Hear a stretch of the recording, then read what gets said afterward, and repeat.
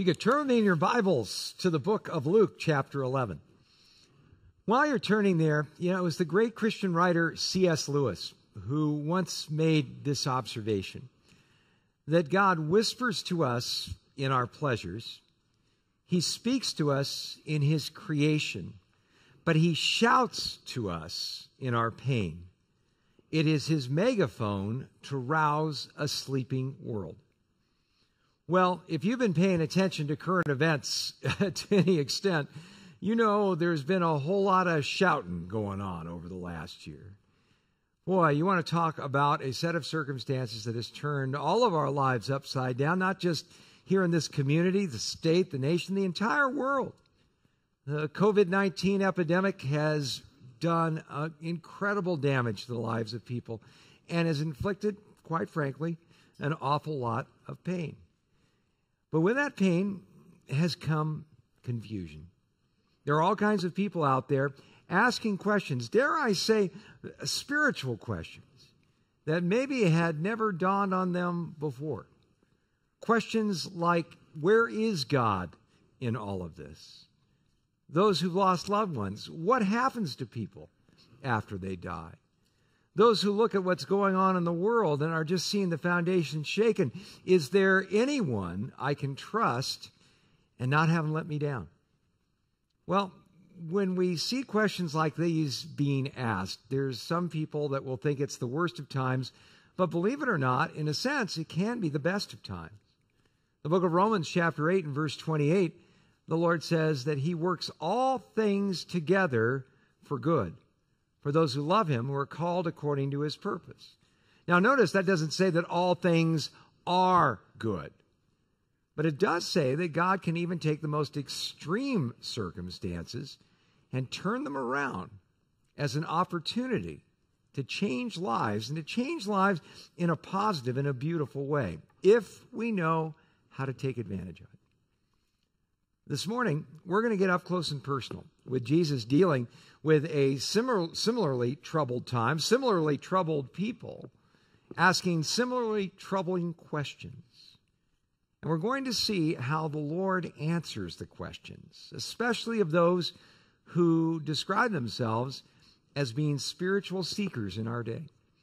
If you're watching this or here with us presently, and you are a person who maybe knows some things about God, but doesn't really know God personally, the Lord has some very special things He wants to say to you this morning. And if you're a person who does know the Lord, I think there's going to be a real challenge God has for us. Not to just duck and cover, not just to look at how we can survive these days or pray for rapture, but rather how we can become equipped to be able to meet people who are seeking answers to serious spiritual questions and be able to answer those questions in a way that not only impacts their minds, but their hearts as well. So let's pray and ask the Lord to speak to us as we follow Jesus in some very familiar territory this morning. Lord, thank you so much that your word is so real and relevant to us. And it's amazing how the same questions, the same attitudes that we see in our day and age were alive and kicking and doing land office business when you were walking here on earth. Jesus, we pray that you would show us your wisdom in answering these questions and give us similar wisdom. If we're seeking to find answers spiritually, I pray that your wisdom would answer the questions of our heart. And Lord, if we have found you as our answer, I pray that you would use this time to equip us to be able to take those beautiful truths you've sown in us and be able to share them with others in this world so desperately in need of your touch, of your love, of your strength. Thank you, Lord, for using us in this high and holy purpose. Lead us now into your truth, we ask. In Jesus' name, amen. Well, if you've been with us in our study in Luke chapter 11, you know that the ministry of Jesus is rapidly coming to an end. Jesus has months, perhaps, maybe even less than that, before his date with destiny in Jerusalem. Even though we're only halfway, seemingly, through the book of Luke, the events leading up to Jesus' crucifixion are going to become more and more front row center as we go through the book of Luke. And just as Jesus' time of crucifixion and resurrection was drawing near, we saw how the opposition to Jesus' ministry was also growing by leaps and bounds. Jesus was opposed by the religious rulers of his day for a couple of reasons. First of all, he didn't play ball with their steel-reinforced spiritual sensibilities. He showed how they were following the traditions of men rather than the truth of God. But secondly, the crowds hung on Jesus' every word.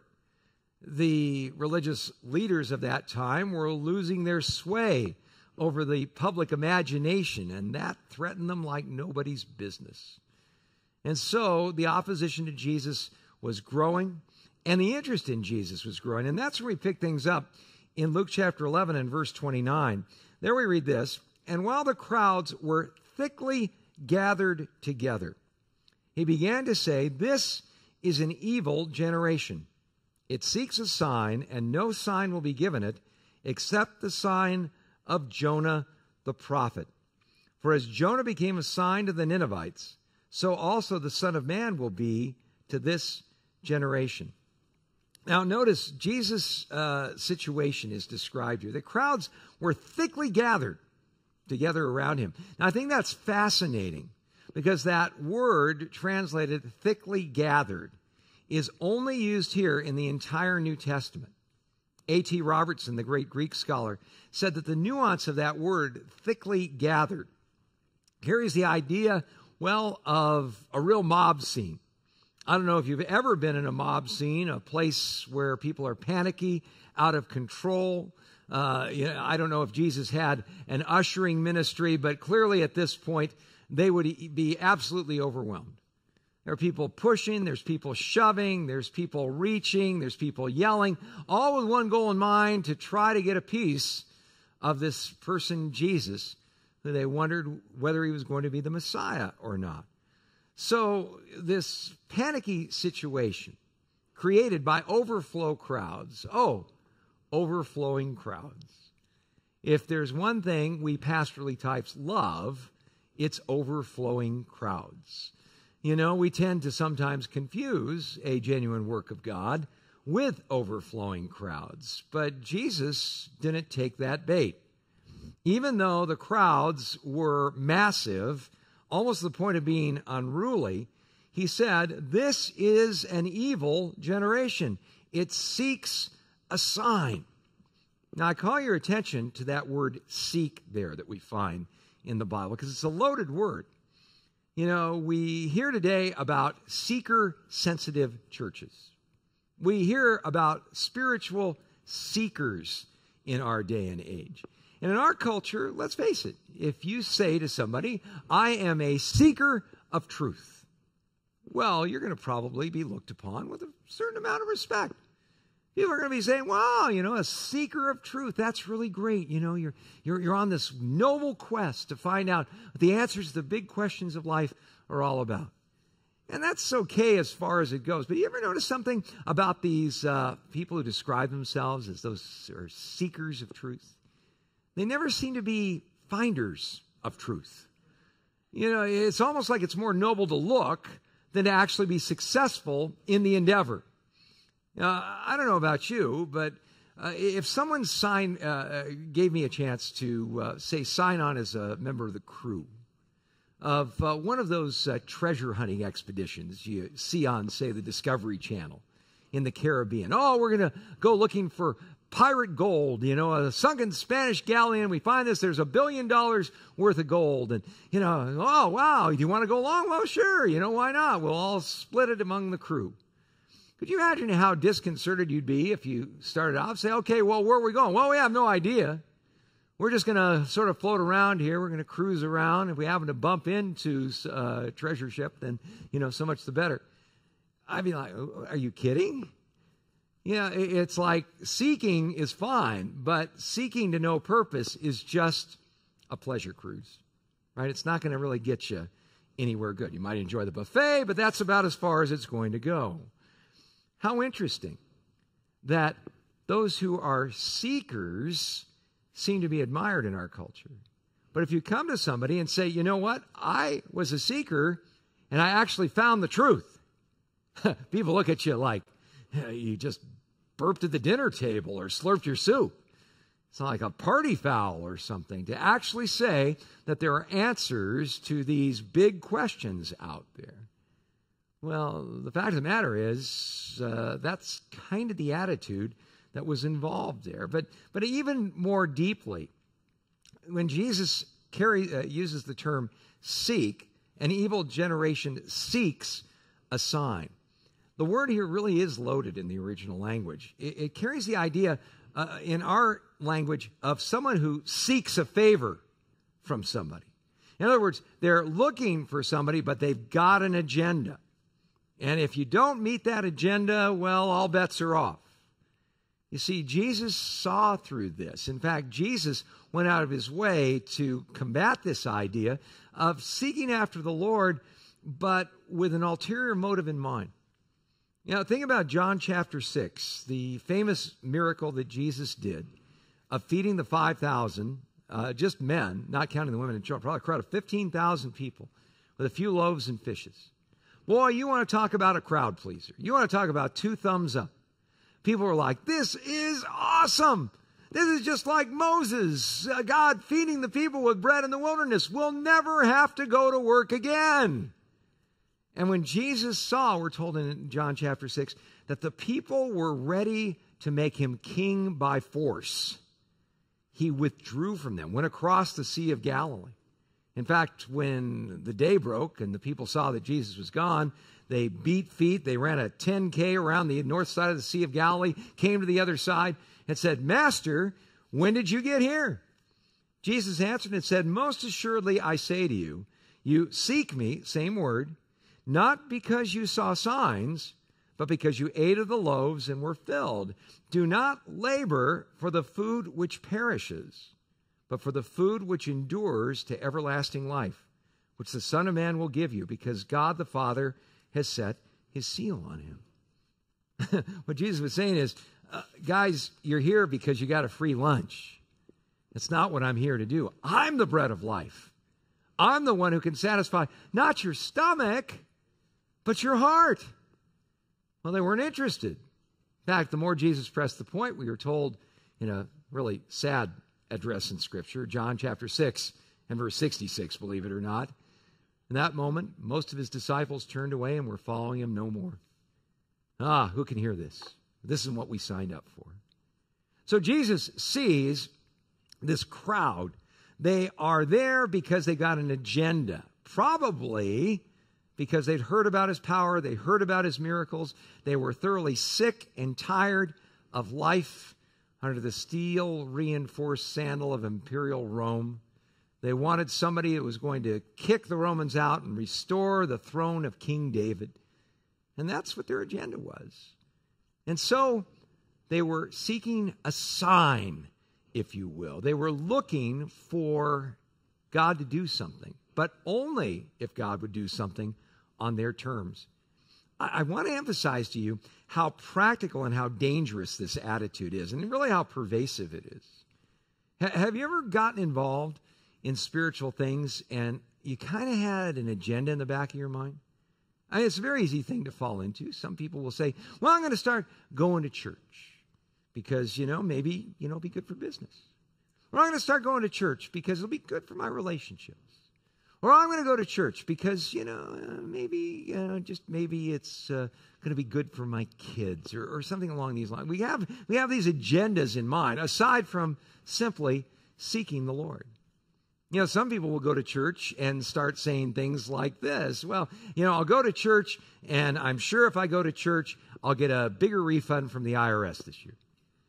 I'll go to church, and I'll be able to find a parking place downtown. That'll be a miracle when I go to work tomorrow. I'll go to church, and things will be going my way. And when things don't, when the parking space isn't there, so to speak, people get mad. I have run into people who've described themselves as ex-Christians.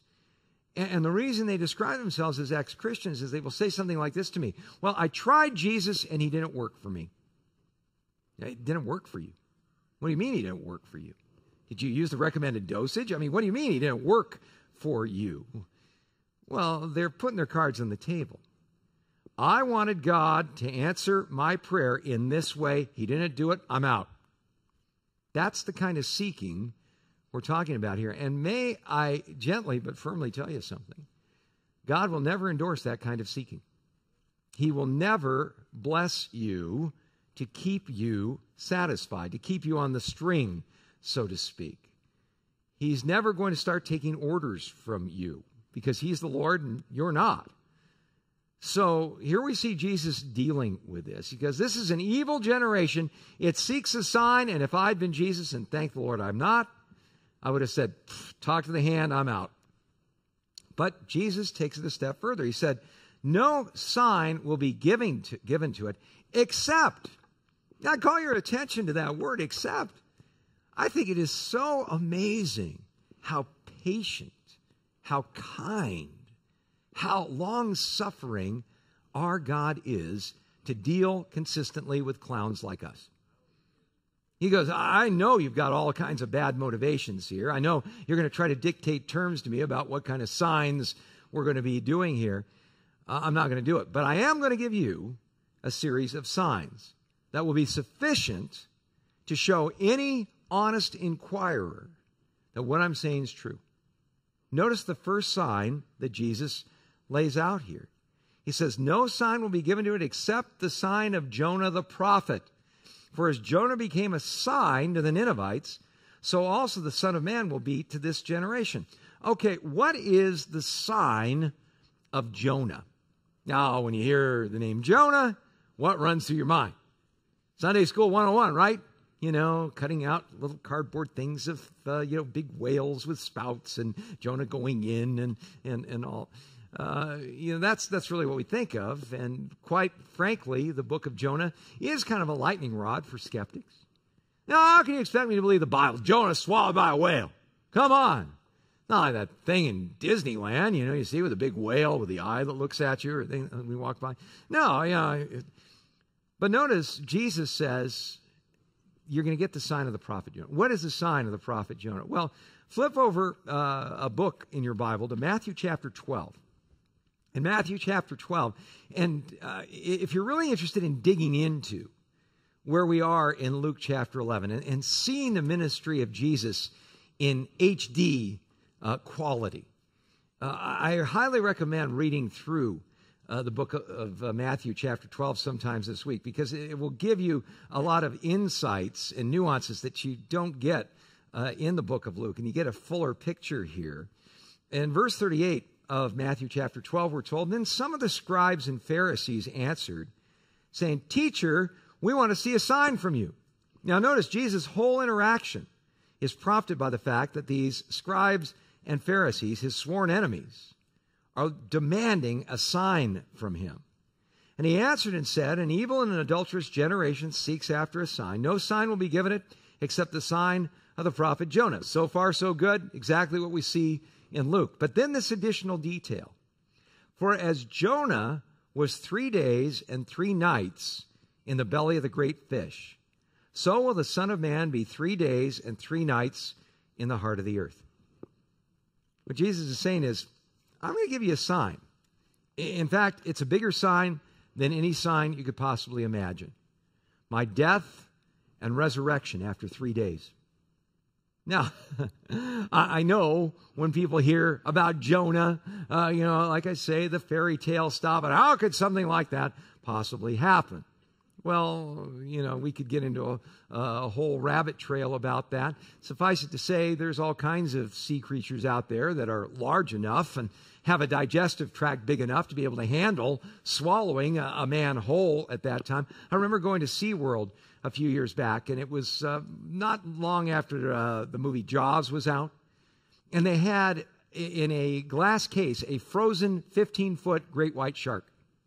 And being a diver, I was quite impressed with that. Never really wanted to see a great white shark while I was out diving, so it was kind of neat to be able to see this thing. And I'll tell you, the most impressive thing to me about this great white shark was it had its mouth open. And as you walked and you looked straight down the business end of this great white shark, you discovered something. That great white shark's mouth was large enough for any human being I've ever met to crawl comfortably in, right into the digestive tract. Now, am I saying that this was a great white shark that swallowed Jonah? I don't know. Could have been a whale, could have been a lot of different candidates. But the fact of the matter is, Jesus took the story, the account of Jonah, very seriously. And when people say the story of Jonah is just a fairy tale, Jesus didn't look at it that way. He rose from the dead. I think I'll take his word for it. So you remember the story. Jonah, a prophet from northern Israel, called by God to minister to the people of Nineveh. Nineveh, the capital city of the hated Assyrian Empire, the rising power in the Middle East. Brutal, incredibly barbaric people who were so awful to deal with that if the Ninevites, the Assyrians, came after you and you were a walled city and it became apparent they were going to take over, a lot of walled cities just committed mass suicide rather than to fall into their hands. Not great people, thoroughgoing idolaters. God says, go preach to them. Jonah says, I'll take that under advisement, goes to the city of Joppa, gets in a boat, goes the exact opposite direction. He's going to Tarshish, a place that we would associate today with modern Spain. Nineveh, 700 miles that way. Tarshish, 2,000 miles that way. I'd say Jonah was like, forget about it. Well, you know the story. Suddenly, the Lord throws a storm out on the sea. The ship is about ready to be smashed into kindling. The captain of the boat comes down. Jonah's asleep. He's so depressed. He comes down, wake up! Call on your God. Maybe he'll save us. Wow, it's kind of one of those divine appointments. Oh, you want me to share with him? Who are you? What's your occupation? Jonah says, I'm a prophet from Israel. I worship the God who made the heaven and the earth and the seas. Now he goes, well, start praying, man. And he goes, no, it won't do any good. Well, why not? He said, well, I know this storm has come upon you because of me, because I'm running away from God. And they go, what? He goes, here's what you do. Toss me overboard, the sea will become calm for you. This is the Scott Richards paraphrase edition, by the way. Sea will become calm for you. And they go, no, we're not going to do that. And they wrote against it. And finally, these Gentiles, right, these non-Jewish Phoenician sea traders who were beneath contempt as far as Jonah's lights were concerned, call on God, right, the true and living God, and say, Lord, we don't want to do this. We're going to toss this guy over. You've done what you please. Toss Jonah over. Sea becomes calm. Large sea creature swallows Jonah. Delivers him back to the exact place he got off track. Right back to Joppa. Interesting, though, and you might want to read through this on your own time. Jonah chapter 2. Jonah describes his experience in the digestive tract of this large sea creature, and he uses a very interesting word to describe it. He talks about it being a trip to Sheol, the place of the dead in Scripture. Well, some people said, okay, well, toss me in a place where it's ooey and gooey and acid coming off the walls and about 108 degrees and it's dark and all that stuff. That's as close to HE double hockey sticks as I ever want to get. Some people think he was speaking metaphorically. But notice, Jesus said, just as Jonah was 3 days in the belly of the large fish, so I will be in the heart of the earth. Bible commentators like J. Vernon McGee suggest that the language that Jonah uses indicates that he quite possibly died and was deposited back after 3 days. Then God resurrected him. Was it an actual death and a resurrection? I think there's evidence to suggest that it was. You can make the call. But suffice it to say, large fish comes back to Jonah. Blah, there's Jonah up there, goes to Nineveh. So what Jesus is saying is this. You all know about Jonah and his account of this great fish. Well, here's your sign, a greater sign than even that of Jonah. I'm going to die. And 3 days later, I'm going to rise from the dead. You are going to know at that point that I say what I mean and mean what I say. Now, understand something. God is completely willing to give solid evidence that is more than sufficient to satisfy the actual curiosity of any fair inquirer. God understands something. I think it was Carl Sagan, the astronomer and philosopher and writer, who once coined the phrase, extraordinary claims require extraordinary proof. Jesus made extraordinary claims. This one, 3 days in the belly of the earth, I'm going to rise again. Pretty extraordinary. You're just getting warmed up, right? Remember John chapter 14? You know, one of Jesus' disciples, Philip, said, Lord, show us the Father, and it's enough for us. And Jesus says to him, have I been with you so long, Philip, and you haven't known me? He who has seen me has seen the Father. Do you realize what an outrageous statement that was? Especially to a Jewish audience that was raised in the Ten Commandments, only one God. And what do you say? You're saying, I've seen God? Yeah, that's what Jesus was saying. There's no way around it. Now, it's one thing to say you're God. Anybody can say that you're God, right? I remember back during the groovy 80s, there was a spiritual fad that got going. Some of you are old enough to remember this. The New Age movement. Remember the New Age movement? You know, crystals and gurus. And there was a great proponent of New Age thinking, Shirley MacLaine, the famous movie actress. She wrote a best-selling book, #1 on the New York Times bestseller list, called Out on a Limb. It got made into a movie. And Shirley's breakthrough spiritual moment, her moment of enlightenment happened when she stood on the beach in Malibu in front of her palatial home. I can think of, worse places to have a spiritual breakthrough. She's standing on the beach in Malibu. She's looking at the waves, and she started yelling, I am God, at the waves. She said that was what changed her entire life when she realized that she was God. Well, it's one thing to claim it, right? It'd be another thing for Shirley to walk, say, from Malibu to Catalina Island and prove it. Extraordinary claims require extraordinary proof. Jesus' resurrection validates every extraordinary claim, and there are multitudes of extraordinary claims Jesus made by rising from the dead. You know, Professor Thomas Arnold, who was the author of the famous History of Rome and appointed to the chair of modern history at Oxford, was an expert at judging evidence and verifying historical facts. He said this, I have been used for many years to study the histories of other times and to examine and weigh the evidence of those who've written about them. And I know of no one fact in the history of mankind which is proved by better and fuller evidence of every sort to the understanding of a fair inquirer than the great sign which God has given to us that Christ died and rose again from the dead. If you are a spiritual seeker, you owe it to yourself to look into the evidence for the resurrection. I highly recommend reading Josh McDowell's small little booklet called More Than a Carpenter. It will give you an awful lot to think about.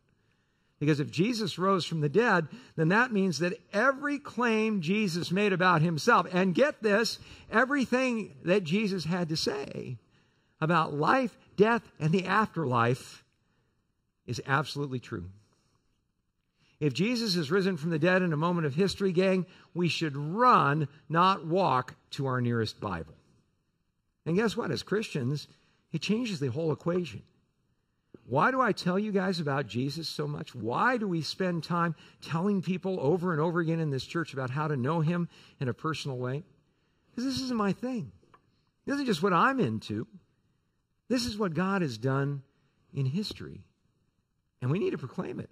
People desperately need to hear this. So the first sign that Jesus is going to give to any seeker, if you want to find your way to God, this is the sign, the resurrection of Jesus Christ from the dead.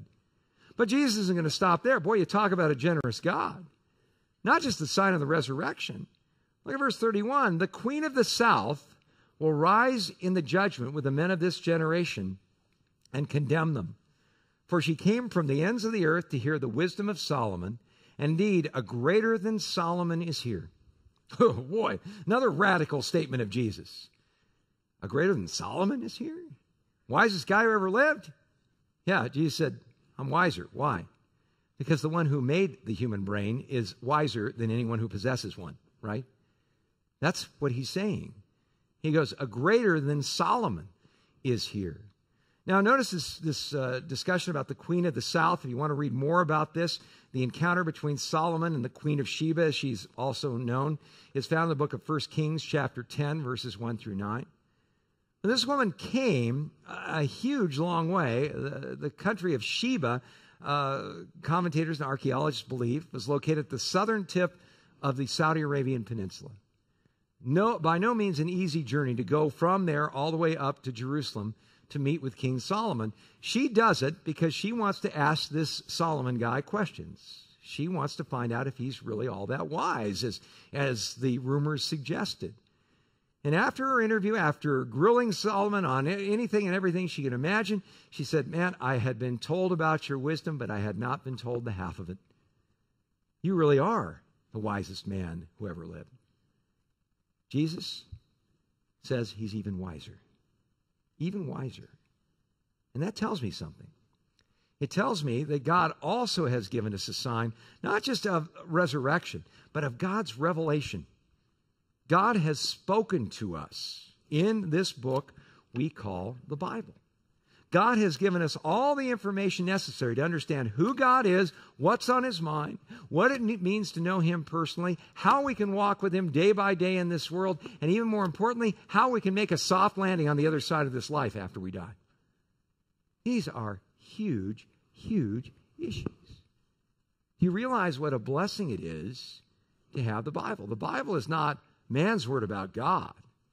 It's God's word to man. And because of that's true, that should give us confidence as believers in sharing it with others. And it should also challenge non-believers to evaluate those claims on that basis. You know, the funny thing about a lot of non-believers I've talked to is they'll make impressive sounding statements and judgments about the Bible without a whole lot of evidence. And this is what I mean. You know, how many people you run into have said something to you like this? "Oh, the Bible, it's ancient mythology. It's just a bunch of fairy tales." Next time you hear that, I got a suggestion for you. Ask them, "Have you read it?" Most of the time, they probably haven't. A friend of mine is a traveling evangelist with InterVarsity Christian Fellowship. Great writer. His book, Give Me an Answer, is really an awesome book on how to share the good news of Jesus Christ. Cliff Connectley, he speaks on college campuses, these open-air evangelistic settings with, the kind of people you'd run into on college campuses. Well, Cliff's sharing away, and this guy stands up in the middle of one of his presentations and says, "I think the Bible's a bunch of ancient mythology and myths." And Cliff said, "Have you ever read it?" He says, "Well, no." "No, well, do yourself a favor. Go home tonight, read the book of Isaiah, and read the book of Matthew.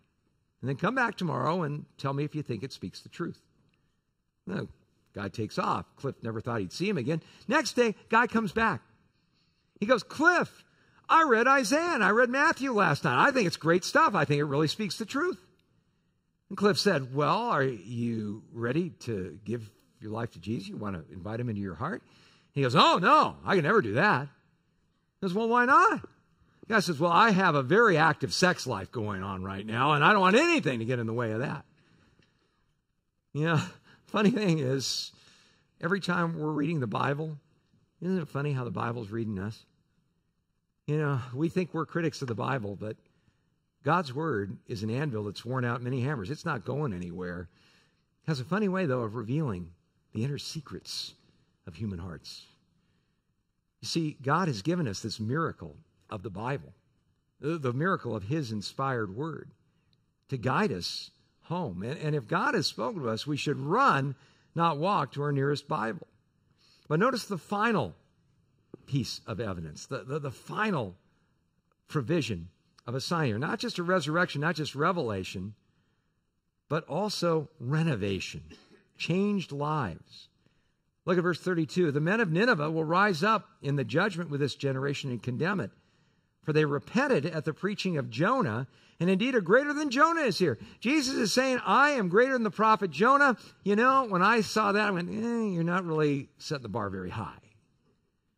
Jonah, remember, the guy that didn't want to share with the Ninevites, gets swallowed by the great fish, barfed up on the coast of Joppa. And all right, I'll go. You think that after an encounter like that, it might change your heart a little bit, might change your life a little bit. He goes to Nineveh and basically goes into the city and says, "Yet 40 days, and Nineveh will be overthrown. That's all he said.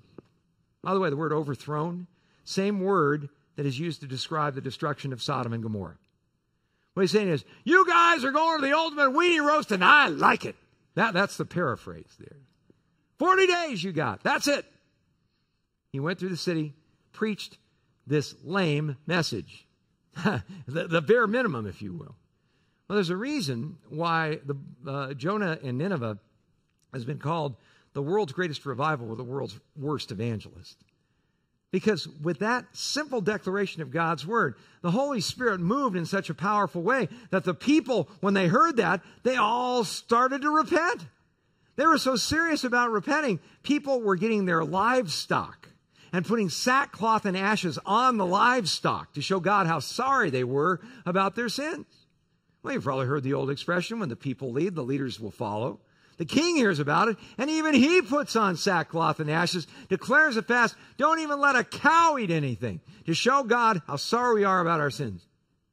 And we are told that when God saw they had turned from their wicked ways, he relented concerning the calamity which he said he was going to bring, and he did not do it. Now, Jonah's reaction to that is another whole story. You know, Jonah was bummed out that he didn't get to see Nineveh get nuked. But the bottom line is this. What Jesus is saying is, those people in Nineveh, you know, these Gentiles, these people who had no business, no background, knowing about the true and living God. When this one guy comes in and says, yet 40 days and Nineveh will be overthrown. 9 words. God honors that, and they all turn, they all change. What Jesus is saying is, you guys have had a far greater prophet than a reluctant guy like Jonah dragging his feet, not wanting to be here at all. Jesus willingly left heavenly glory to become a man and walk among us, to not only proclaim the greatest words ever spoken, but to live the most extraordinary sinless life the world has ever seen. He took that sinless life and laid it down on a cruel Roman cross to pay the price for our sins willingly. He told the truth, the whole truth, and nothing but the truth about the issues of life that we all desperately need to know. And guess what? Still wasn't enough for these seekers. And I guess that brings us around to what we need to understand. Changed lives are a great proof of the truth of Jesus. And guess what? There are some people who will never consider the evidence for the resurrection of Jesus. I think that's sad, but a lot of people will never do their homework. There's an awful lot of people who will never read a Bible to find out if it's really true or not. But you know what? There's all kinds of people out there that you rub shoulders with on a regular basis that will take a look at your life to see if the message of Jesus is real. The minute you identify with being a born-again Christian, guess what? You are Exhibit A to so many people of the reality of Christ. Remember the old Living Bible, with the Jesus people on the cover? Guess what? You're that living Bible. Big question is, how good a translation are you? Are you clear? Do people have to make their way through a thicket of old King James to figure out what in the world you're saying? Do they see little bits and pieces and drips and drabs of truth? Or do they see the truth about Jesus because it's working out in your life? Oh, I'm not saying we've got to be perfect, but do people see us in process? We might not be all that God has called us to be, far from it. But at the very least, can those closest to us see that we're not the people we used to be either? That's what God does within a life. And that, perhaps, is one of the most persuasive proofs that Jesus really lives. It's this: he's living in you. Do people see it? Do people know that? 2 things I'd leave with you. If you're a seeker of God's truth, you've heard about Jesus, you understand some concepts about him, but you don't know him in a personal way. Understand, Jesus is doing all of this that we're seeing in the book of Luke. He is going to go to the cross the most excruciating form of torturous death the world has ever known, for one reason: he loves you. He took your place. He bore God's wrath on that cross for your sins so that you could be forgiven and go free. And all he asks you to do in order to be a part of his forever family is simply receive that gift. Simply receive it as an act of faith. To simply pray and say, Lord, I know I'm never going to make it to heaven by being good enough. I'm not a good person. But I believe that Jesus died for me. And I believe that he rose from the dead. Please forgive my sins. Come into my heart. Make me a brand new person. It's not the words of the prayer that matters. It's the attitude of your heart. The Bible says whoever will call on the name of the Lord will be saved, because salvation, like any other gift, you only get it if you receive it. Can I ask you a challenging question? Even those of you who are here with us, you watching online, can you point to a specific time in your life where you made that conscious decision to invite Jesus into your heart?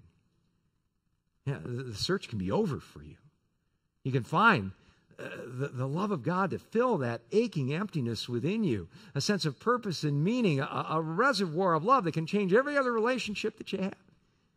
And all God asks you to do is to believe him, to receive that relationship with him as a gift.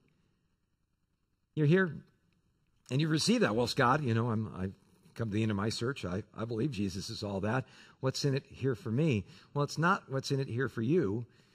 It's what's in it for others. Do you just look at your Christianity as an excuse to hunker down, to hide out in the church, to so surround yourself with believers that you never rub shoulders with those who don't know God, and pray for rapture so that you can get out of here as quick as you can? There's one reason you're listening to this message here today. One reason why you're still here. One reason why Jesus hasn't come back yet. Because there's still people that need to know about Jesus. And he wants to use you and your life as Exhibit A to those seeking that there's an end to the search. That there is a place you can call your spiritual home forever. That God, like the story of the prodigal son, stands with his arms outstretched saying, come home to me. People might never hear it from a pastor. They might never see it in the pages of a scripture. But they can see it personally written on the tablet of the heart of your life. Well, let's pray and ask God to give us that great privilege this morning. Father, I thank you that of all the ways that you could choose to reach the world with this matchless message of who Jesus is and what he's done for us, these amazing signs, these proofs positive that you really are, Lord, the true and living God, whether it's the resurrection, whether it's your revelation, whether it's renovation of a changed life, you've chosen to use us to communicate that to people. And Father, if our Christian lives have become old and cold and stunted, kind of deathly dull, maybe it's because we're not doing what you've called us to do. I pray, Father, that we would turn from that, those of us who belong to you. I pray that you would lead us to pray a dangerous prayer as we begin our days, even tomorrow. Lord, bring across my path one person who needs to know about your love, one person who's lost and hurting and confused, one person who needs to have answers, and give me the love and the light of Jesus to share with them. Lord, that's just the kind of prayer you're going to answer.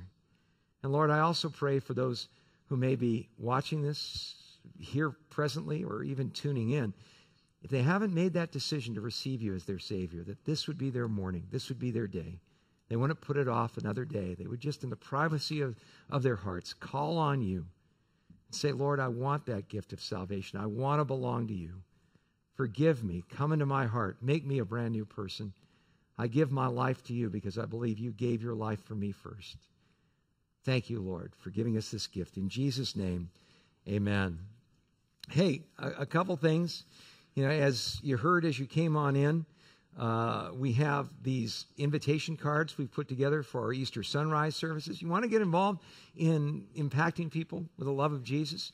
And give one of these out to a friend, to a coworker, to someone in your neighborhood, and let them know about the service. And invite them and ask them to come and say, hey, I'll sit with you. If you're not comfortable being in church, at least we'll be able to sit there together. Use this as a tool. We're really praying that the Lord is going to do an amazing work of reaching a lot of people with the love of Jesus. So grab a few of these and don't be afraid to hand them out today. On maybe one of the least spiritual announcements I can give to you, they're doing a repaving and repainting of the parking lot that direction. The only way out of this place is that way. So don't go that way. You're going to just end up frustrated. When you exit, head towards the Tucson mountains. You'll be just fine. Let's all stand.